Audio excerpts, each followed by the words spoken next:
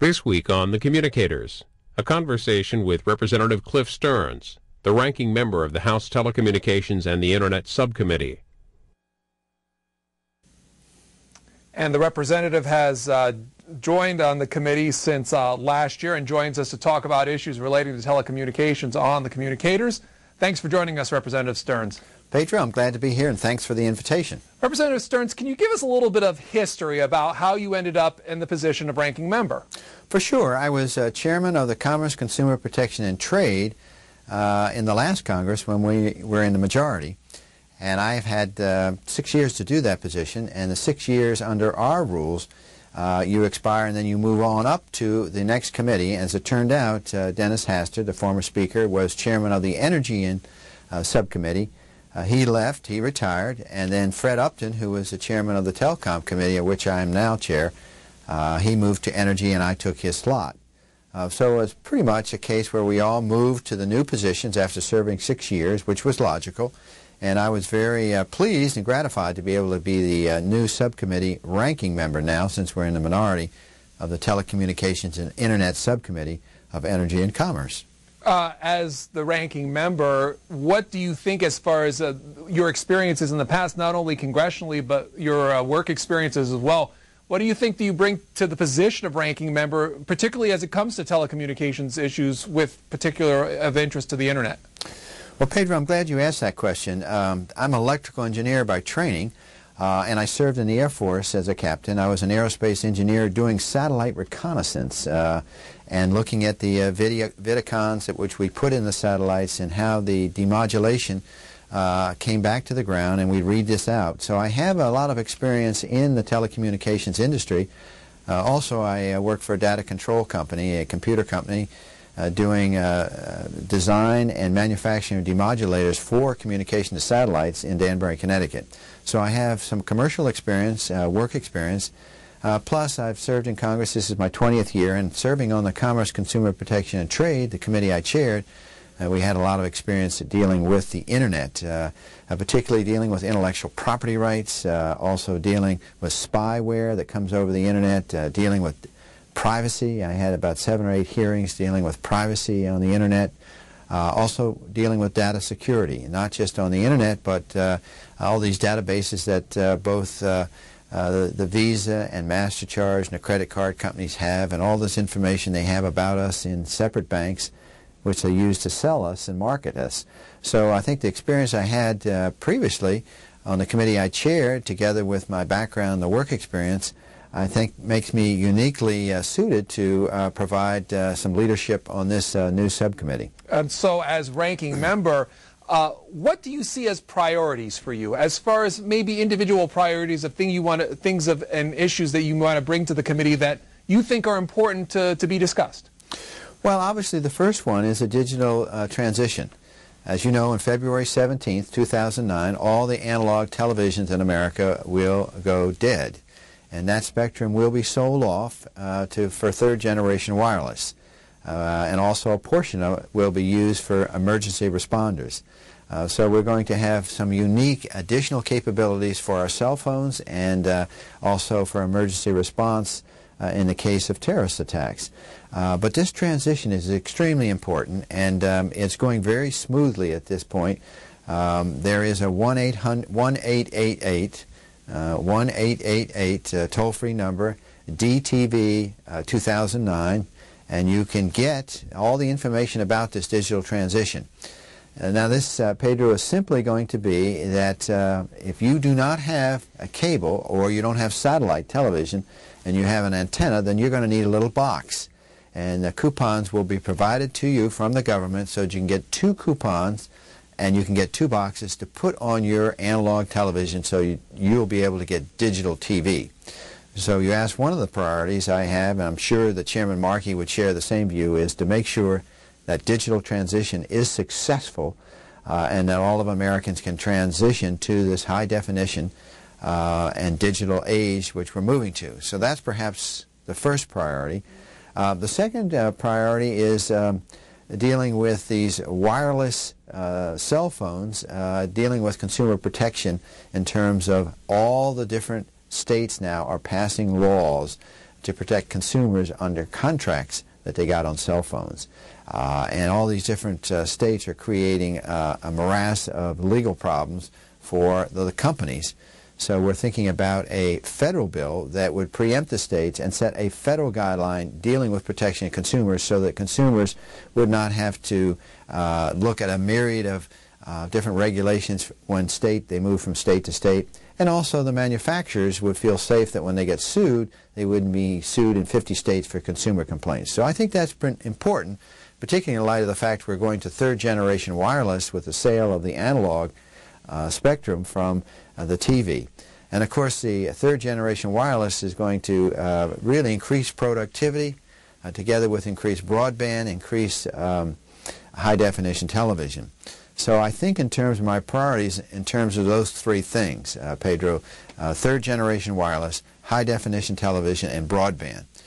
So the third area is to make sure that companies can lay down fiber optics across this country and provide services in a competitive manner so they can compete against cable, they can compete against satellite broadcast, and so that the consumer in the end is very able to choices and low price to have high-speed broadband. And I don't mean what has been sold today is maybe something like 600 kilobits per second, but up to 4 or 5 million bits per second, is eventually up to 10 million bits per second. And so that would mean you could download a DVD in less than 15 seconds. So the productivity in America will increase dramatically with the scenario of those three objectives. So taking those as tent posts, so to speak, right. Let's talk some issues regarding each of them. Okay. When it comes to the DTV transition, you said you wanted it to be a success. How would you gauge success come February? Well, if there's no complaints, there's obviously going to be some complaints. There's 37 different kinds of boxes now. And I think we've heard, I think 4.5 million people have already got the coupon. You just call the toll-free number I gave, and this whole thing is handled out of the Commerce Department. The National Telecommunication Information Agency of the Commerce Department is providing the transition and the information and the coupons. Right now, I think it's going very smoothly. I've had town meetings, and the question I ask, do all of you know that your television, your analog TV will be shut off in 2009, February 17th? They all know. I said, how many people have coupons? They all raise their hand. Do you understand that if you have cable or satellite, you don't have to need a box? So I think the information's out there, and of course the cable companies and the satellite companies are advertising regularly on their channels. So we have our fingers crossed. There are a few problems, perhaps, that people complain about. Maybe there's not batteries in the boxes, so in the event that you have a power failure, or sometimes people who have low power broadcasts, this gets a little technical, they are not transitioning into the digital, and they're going to have an analog signal, so they want that analog signal to still pass through their box, and right now some of the boxes don't allow that. That's sort of a technical, it's a very small percentage, but you know, that's an example where we're going to work that through, and hopefully we'll be very successful. When you say work it through, does that mean requiring the Commerce Department to build in filters to make sure that those low-power television signals are received? Or possibly to put in a splitter in the boxes so that the digital comes in and the analog comes in, and maybe some box could be modified to handle those very low-power stations that are not going to transition to high definition. And I think we've had enough hearings on this to know that that problem is very small, but it's still a potential problem, because when you talk about low power, you're talking about religious networks, you're talking about stations along the border and those kind of things as well, if I understand it correctly. Right, and you're also talking about Latino broadcasts, Hispanic broadcasts. You might be talking about some public service, local broadcasts that people have for the local county commission or city council. So some of those who do not transition, most of them will transition as part of public radio or public television, rather. But you know, I give you those potential two problems that we have to work through. Another situation that's emerged, I guess, over the last course of this is that the person that had of the program at the National Telecommunications and Information Administration, we're on our third person since the inception. Most recently, Meredith Atwell Baker leaving and a new person coming in. Does that rapid change in leadership concern you, especially so close to transition date?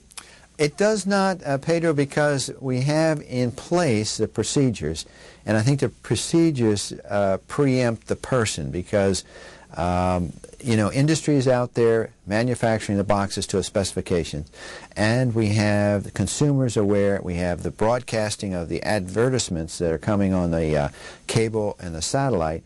So I don't think a change of personnel would be that injurious to the transition. Another situation over the last couple of weeks is that Chairman Martin, I guess, has floated a proposal as far as maybe test running some of the transition sites in the United States instead of a full blanket rollout in February. What do you think about that procedure, and does it add any benefit to making sure that people are well prepared come February? I think it's a good idea myself. Whenever industry starts a new idea, whether it's a restaurant they own or a hotel or it's marketing a new type of manufactured product, they do a test market first to see if there's any problems. And I think Chairman Martin is wise to do that, to set up a demonstration and to roll it out in a transitional period so that you can take all the glitches and stop them so that when you go across the United States you don't have these glitches. I think it's a good idea. As a person who is from the state of Florida with a large elderly community, are you hearing from folks concerning the transition, especially that they understand all the nuances involved in it? I am. In the rural part of my congressional district, which runs from Jacksonville in the north down to just above Orlando, I have north central Florida through the University of Florida. Most of the people in the communities, the seniors only community, have cable, and so it's not a big problem. They will not, the cable will take care of everything for them. But for those people that are out in the farming community, in Gilchrist and Levy, where there's a lot of farming, and they're using an antenna, those are the people I worry about, and that's why I have on my website where you can go to get the coupon. All my town meeting notices, and everywhere I go, I talk about the digital transition so that those folks will not be in the dark. Turning to wireless issues, recently the chairman, Ed Markey, introduced a draft statement, I believe, concerning a potential regulation when it comes to wireless issues. Could you give us you briefed on it, but could you give us what that bill would do should it pass? Yeah, Pedro, I'll be glad to. In many states now, there is very little consumer information when you purchase a cell phone. Many people, particularly young, will realize they'll sign a contract for 2 years and the cell phone is practically free. Then if perhaps they see a new cell phone, they want to get out of the contract, there's a heavy penalty that they have to pay. So that upsets them. And they say, well, I didn't know about that. Well, it's some of the fine print. But then sometimes the cell phone they get is lost and they have to pay this huge fee to get it again when they thought that part of the contract is they get a replacement. So I'm giving you some of the nuances of these contracts.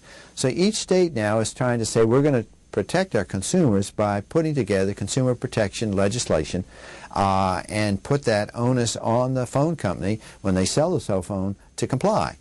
So if you have 50 states doing that, you can be sure that Verizon, T-Mobile, Singular, all these companies are going to say, and there are many, there's almost 600 companies that are selling and manufacturing different cell phones. You can imagine that if 50 states start to have 50 separate consumer pieces of legislation, and then each one of these phone companies and phone manufacturers of cell phones could be sued in 50 different states, it's going to be a morass for everybody. So Markey's trying to say, why don't we have a federal preemption, a standard consumer protection information, and we do this in lots of other industries, not just the cell phone. And that way the consumer will know what he gets from state to state, whether he's out of Florida, whether he's in New York City or Vermont or California. And then secondly, the manufacturers and the cell companies, when they're sued, they'll be sued in federal court and they won't be sued in 50 separate state courts by 50 separate state attorney generals. What's been the reaction from attorney generals, and specifically what's been the reaction from public utility commissioners? Because clearly they, I think, would want to hold on to the ability to not so much regulate, but at least look over this market for their consumers in their state. Pedro, you're right. A lot of these commissioners do not want to give up their responsibility, and they feel their duty to oversee this. But like so many cases, even going back to the argument whether we should have a federal constitution or not, this becomes, I think, in the end, a way for the states to get a standard which we will make universal across all 50 states and make it easier ultimately for the consumers, because then they'll know whether they buy a phone in Connecticut or buy a phone in North Carolina that the same consumer information will apply. For instance, a lot of cell phone companies now are adopting the way they practice business, a flat fee for certain minutes per month, and this comes recently, I think, in threat of regulation. But why not perhaps give the industry a chance to make a resolve of these issues on their own? Well, I think that's what the industry would prefer, Pedro. I think they would, and I think, you know, I'd be glad to see it go a little longer, because if the industry can do it without a federal mandate, that would be just as well for me. I think Chairman Markey feels differently, and I think that's why his bill is pretty much the early stages of saying, okay, let's see what we can do, and let's get a comment period here, and perhaps we might not need a bill. But I think the hearing we had showed that he's leaning towards a definitized piece of legislation. And you would support it, should it become a bill? Well, I would support it only when there's certain conditions, Pedro. One of them is that there is a federal preemption so that you're not sued in 50 states. Lots of times the Democrats are much more prone to allow the state attorney generals to go into state courts and sue. I would not support the bill unless there was that federal preemption so that the state attorney generals could not do that. That would be one of the prerequisites for, I think, support of the Republicans on the Telecommunications Subcommittee. Perhaps another is that the standard is not overly restrictive and prohibitive, so that you can't really have some type of negotiation. I want to have the choices for the consumer, so that if a person is a young person and he wants to just have a cell phone for 3 months, he or she can do that. And if a person is maybe more seasonal and in a career, that person can have a cell phone for maybe 2 years. And the benefit would be on the cost of the long distance, the cost of the local service, the unlimited use of it, and the cost for the cell phone itself. So all those things, I want to make sure the choice for the consumer is not denied. This is more speculative in nature, but when we reconsider the Telecommunications Act in the future, do you think that drastic changes are going to be made as people move to their cell phones being the main line of use rather than a landline phone? I think that's happening already. I talk to lots of people that move into their apartment or home and they just have a cell phone. They don't have a land lease line, and because they're negotiating these contracts, and it works out pretty good. Also, voice over the internet is coming, so that you'll be able to get your long distance and local right through the internet. In fact, many people are doing that today. And so I suspect that is going to be a very competitive thing for the cell phone companies, as well as the cable companies, and well as the phone companies who have the local lines in your home, the local Verizon that gives you the phone, and the AT&T. So voice over internet is going to really change that dramatically. Representative Cliff Stearns, our guest on the Communicators this week. Representative Stearns, you weren't ranking member at the time, but at the end of last year, Representative Dingell launched an investigation into the workings of the Federal Communications Commission. Could you give us a brief explanation of what he was looking for and what the status of that investigation is? Yes, Mr. Dingell has written a letter together with Bart Stupak, who chairs the Oversight Committee, and John Shimkus is a ranking member. They want to do a hearing and bring in the commissioners, including obviously the chairman, Mr. Martin, and ask him about transparency. I think that's the key that Mr. Dingell is concerned about. And what I think he alludes to is the fact that the chairman with the commissioners will have a comment period on a piece of legislation, on a piece of action that they're going to prescribe for the industry. But the problem is that some of the industry says that the draft of it is not really made, but what is provided is the thought process and what they want to do, but the details of the draft are never made in time. And I think some of the industry Mr. Dingell wants to see that as part of the comment period. And you mean by the industry, who do you mean, sir? Well, if it's in case of broadcasters, or if it's in case of the phone companies or the cable companies, any decision that the FCC would make, they would like to see a copy of the draft language. There has been sort of a tendency, the perception is anyway, that when the thought that we're going to do something, we want your comment period, like you would say, we intend to issue some kind of spectrum control on cable, and we'd like your comments how you feel about it. Well, the cable company would like to say, well, what specifically are you talking about? What is the draft language? And Mr. Chairman, we'd like to see the draft language. And sometimes he can't give that draft language because he doesn't know what the draft language would be, because he wants to get the comments first, because is it the chicken before the egg or the egg before the chicken? So he's involved with sort of a catch-22. If he lets out exactly how he feels, then he could not get an objective position. If he doesn't let it out, then the people can't know. So somewhere in that dialogue is what I think Chairman Dingell is concerned about. You know, I've asked Mr. Markey, who chairs our subcommittee, as well as Mr. Dingell, if my committee that I serve, Telecommunications, could meet with the oversight when we do this, because technically the oversight committee can just investigate, they can't legislate, and we on the subcommittee on telecommunication can legislate, and so I'd like to be up to speed on whatever occurs during this hearing. And what do you think that participation will help you as far as the legislative aspect? And would this specifically apply to the FCC, or is this more for gaining knowledge about the workings of the investigation itself? I think it's understanding how the FCC works. I think that's good. And then ultimately I think both the consumer and industry benefits if there's transparency, but at the same time there's confidentiality. So I think that dual balance is what we're looking for. I frankly don't think we need to have an oversight of the FCC. I support Chairman Martin. I think he's doing a very good job. There's some issues that I might not agree with him, but heavens knows that in any position of that magnitude, of that responsibility, in a nation this big, the largest economic power in the world, we're the leading edge of this information age with not only our computers and our broadband as well as our cell phones, but a high definition. And so I can understand with all the competing interests that he has that he sometimes will make decisions that people won't agree with, and I certainly don't agree with some of his issues too. Such as? Well, you know, there's some, in an area of cable, for example, he would like to have a la carte for cable. This means that the consumer, and it sounds good, that the consumer could say, okay, I want ESPN, but I don't want XYZ. And a family might say, I want to have Disney World, but I don't want to have XYZ. Other person might say, I want all the major networks and I want my local, but I don't want all these other stuff.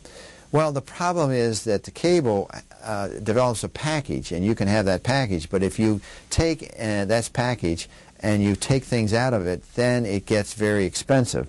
And at the same time, the consumer won't pay for it, and it'll break down. So sometimes you have to put a package together which has all the things you want, and at the same time get a fair price for it. And I think Chairman Martin believes in a la carte, and he's pushed that, and so I think that's perhaps one area we should have a hearing on, if not try to understand it better so that the consumer understands it better, because you know, the consumer now has taken this idea of a television and thinks it's a constitutional right and they should get ESPN. And as you know, there's a controversy with the broadcasters of the NFL now. Mm-hmm. They want to have their own broadcasting network. They don't want to broadcast all their games on ESPN now. So if you get ESPN, you're not going to get all the games because you're going to have to get the NFL network. So that becomes an area also that I think Martin's got to make some decisions on, and we've had a hearing on it, and that gets controversial because most of the consumers in my congressional district want to see the Patriots versus the Giants, and they want to make sure they see the game, and if they don't have ESPN, if they have ESPN and they don't get their local game or their other games that, well, for example, if you come from the north and live in Florida, you want to see some of the Giants games. You want to see the Patriots. But if you live in Jacksonville, you'll see the Jaguars, but you might not see these others under this new broadcasting arrangement with the NFL. So that's another example of things that can go awry. One other quick one. On February 13th, Chairman Martin was before the committee.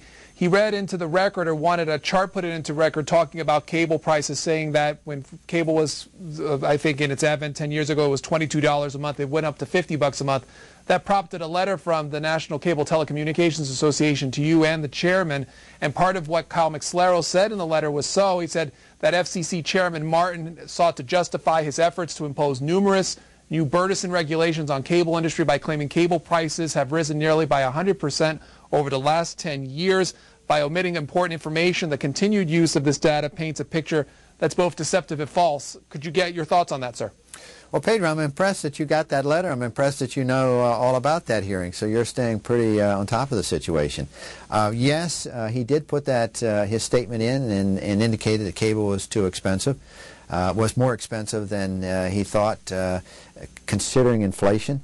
But I think what happens is the cable people, as they aptly pointed out, is back when he was talking about $20 a month, you were getting 13 channels. Today you're paying $45 a month and you're getting 75 channels. So the gist of the cable argument was you're getting more for your money today than you got back when it was $20. So the consumer can go back to a basic rate of $20, but he's only going to get 10 or 12 channels. So I think Chairman Martin was not perhaps being fair to the cable companies, because they are providing a prodigious selection than they did 15, 20 years ago. You talked about telecoms entering video services, and essentially, if I heard it correctly, I guess making it more efficient for them to get into the game. What do you hope, and what's your role in that, do you see, as far as a legislative role is concerned? Well, one of the key aspects about this is a little technical, and I don't want to bore the listeners, but when Verizon provides fiber optics to my home, and they provide not just data and the internet, but they provide through the internet video, and this could be broadcast. Well, as it turns out, phone companies have to comply with a lot of FCC regulation now, and the cable doesn't. So what the phone companies want to say is, if we are providing video through fiber optics and through the internet, we don't want to have to provide all the universal service and all the other regulations, all the taxes, because we can't compete with cable. Because cable at this point is a service that's not regulated as a phone company. So we want to compete with cable, and we don't want to still be our phone company and have that uniform imprint on us. So the argument is going to be, what should we as legislators do to allow competition for cable with the Verizons and the other people that are doing the huge amount of capital investment to put this broadband in, so that we can get huge increases in speeds and ultimately high definition in our internet, as well as ultimately three-dimensional television, which is coming down the pike. So you can see that there's going to be a clash of the titans between the cable industry, the satellite industry, and the phone companies once they start broadcasting video through fiber optics and giving television. If I'm correct, don't telecom companies get a chance to approach the states directly in order to gain access to those states? They do, but the problem is that sometimes they have to go to every small city in the state of Florida, and so they would like to go to one area of the state and have it approved, so they don't have to spend all the money and go through all the fractional inner politics of each city, like the cable does. And the cable resents that because they've already established a franchise, for example, in my hometown of Ocala, and so Verizon wants to go just and get a franchise for the state of Florida, whereas they don't want to, and that allows them to go to Jacksonville, Ocala, and Gainesville rather than have to go to each negotiated city council to do it. And so we have to work that out, and I think it's going to have to be done on the federal level. Otherwise, we won't see the competition. Aside from everything you talked about, we're almost out of time. What do you see as far as the agenda for the rest of the session? Well, I've touched upon the digital transition. One other thing is net neutrality. Chairman Markey dropped a bill, which basically means that if a company wants to, like Google, wants to approach the cable company and they want to put Google through cable, which would include television as well as internet service, they're afraid that the Comcast or Cox cable will say, oh no, we're not going to take you, and that would mean that it would not be net neutral, and Google and Microsoft and others want to make sure, eBay want to make sure they can get through the cable. So Chairman Markey dropped the bill, and we'll have a hearing on it. There's non-discrimination clauses, which would mean fines and penalties in his bill, but I think that's an area that is perhaps a little overblown. I think the market can work itself through. Obviously on our cell phone today we don't have net neutrality language, and we get everything we need on the phone. iPhone now is providing spectacular choices for the consumer, so I'm not sure the net neutrality is a good idea or is necessary, but certainly Chairman Markey, who is the leader of our subcommittee, has every right to have hearings and discuss it. We've been hearing from Representative Cliff Stearns. He is the ranking member of the Telecommunications and the Internet Subcommittee and also serves for the state of Florida. Representative Stearns, thanks you for being on the Communicators. Thank you, Pedro.